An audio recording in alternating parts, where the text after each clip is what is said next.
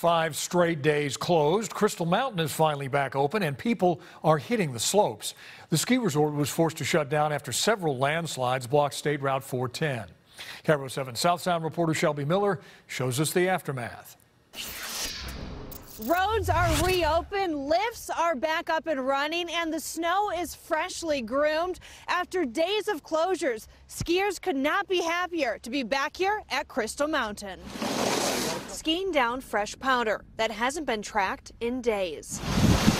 Multiple landslides along State Route 410 blocked the highway, cutting off transportation to Crystal Mountain for nearly a week. We had 4 separate landslides, right? And every time we thought that DOT was making headway on one, a new one came then overnight. Which meant 125 workers, like Perry Turner, couldn't leave the mountain. I was on my way to work Thursday morning, and I was the second car to the landslide.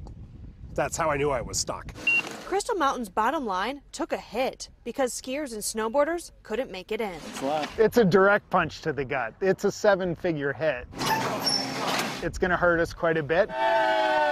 Weather gets in the way of your business at times, right? It's our best friend and our worst enemy at different times. President Frank DeBerry calls this a wild weather season. A 5-day shutdown hasn't happened in at least 10 years. Crystal Mountain also lost power, internet, and phone services. We're just excited to be back in business. Monday evening, WashDOT cleared the final landslide, opening SR 410 between Enumclaw and Crystal Mountain. That's quite a load of logs down there by the road where they've cleared it off. Right away, winter sports lovers hurried to hit the slopes.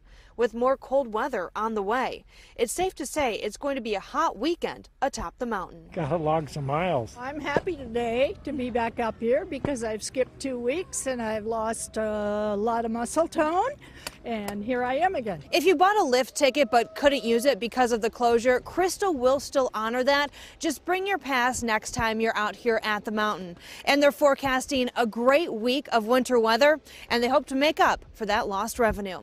Reporting at Crystal Mountain, Shelby Miller, KIRO 7 News.